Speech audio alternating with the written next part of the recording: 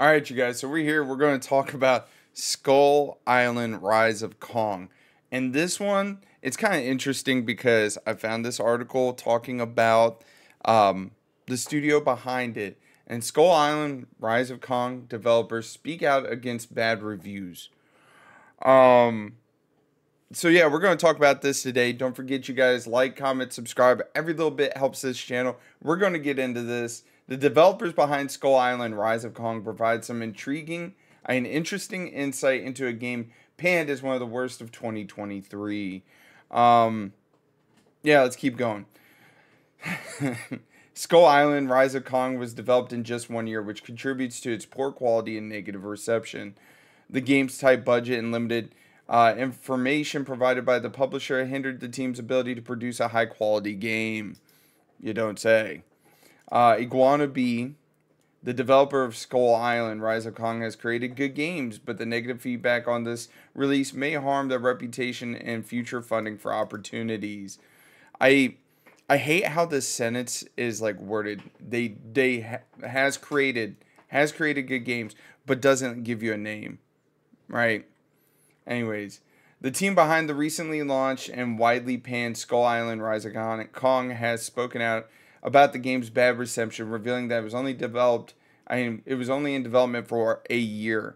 Released on October 17th, on a quest to avenge the death of his parents, he sets out across the island, growing from a young orphan to a mature, powerful ape.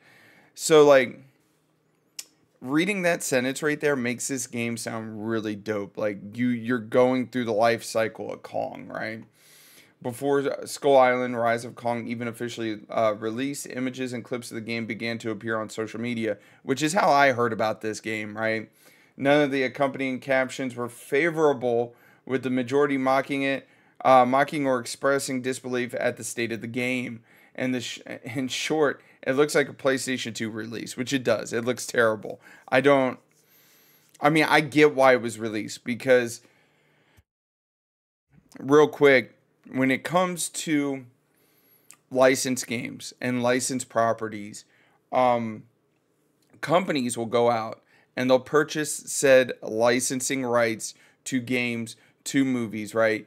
And the license holder will be like, okay, listen, you have, let's say 3 years to do something with it. If I don't see a script, if I don't hear any kind of movement, then I'm going to pull it back. So I'm not sure. I believe it's kind of ironic. The company that was behind this, that released it, is called Game Mill.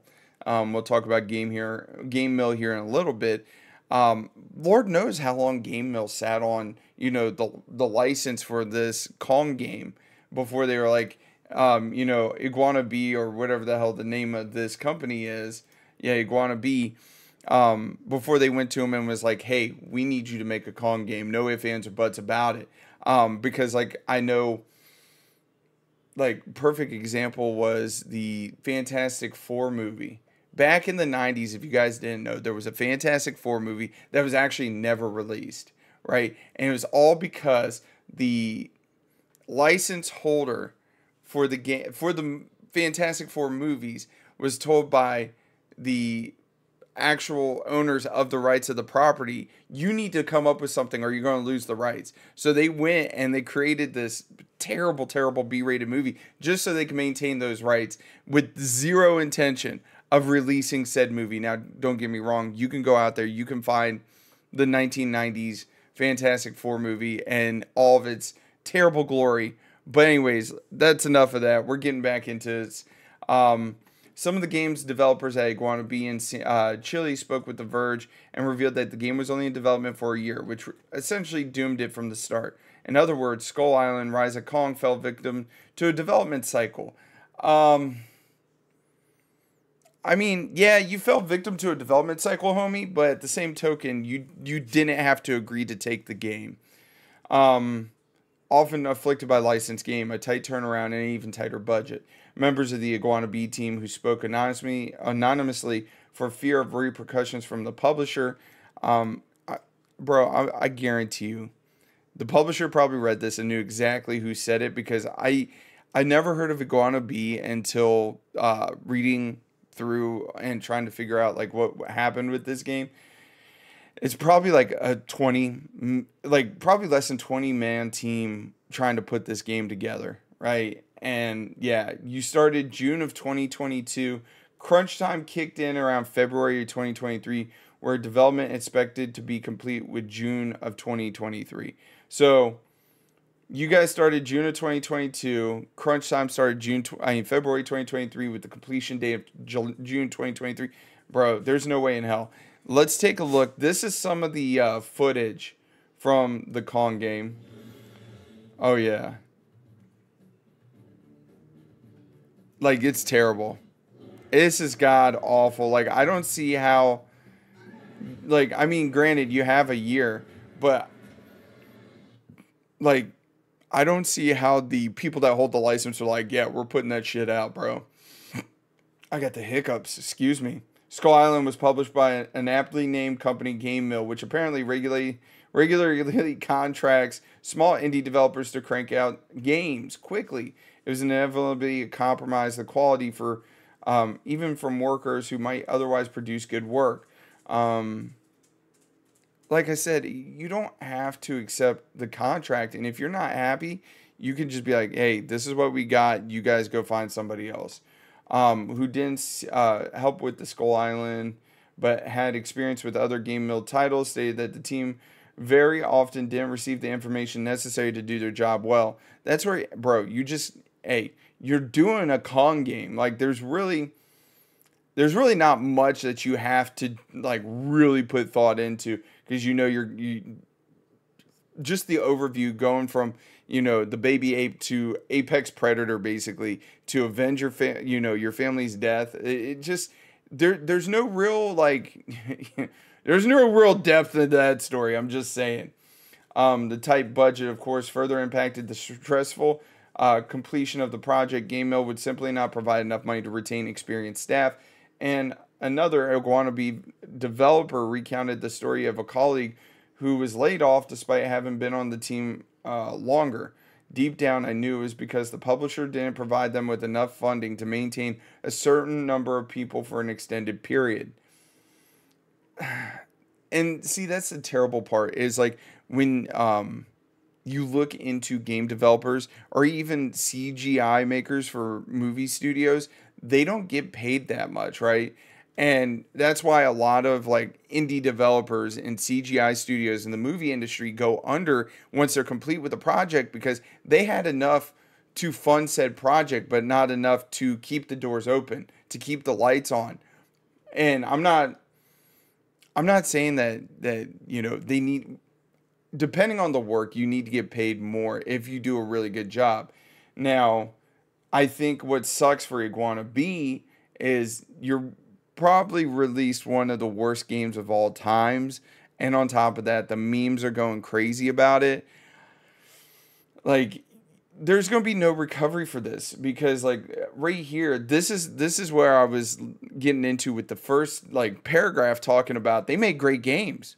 Iguana Bee is capable of producing good games. In March 2022, the studio collaborated with developer studio Voyager and published Untold Tales to create What Lies in the Multiverse, an award-winning puzzle platformer that currently has a very positive rating on Steam. What's unfortunate is the product, like Skull Island, will have a negative repercussions on the reputation of Iguana Bee, which will therefore be less likely to receive funding for games it wants to make. Instead, the developer will have to keep accepting contracts from game mills and other publishers that will only want licensed games, which is true. You kind of backed yourself into the corner with that. And like, truth be told, I've never heard of this game, What Lies in the Multiverse. So I had to Google it. And it does have a very positive review, 9 out of 10 on Steam. But like I said, I have never heard of this game. And when they were talking about the Steam reviews of Skull Island, I was like, I gotta check these out.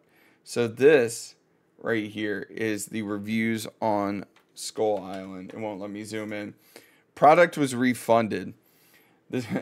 Things wrong with this game: bad combat, bad visuals. Opening the game causes my GPU to crash. Poor level design, boring bosses. Things going good with the game. Monkey. Another one.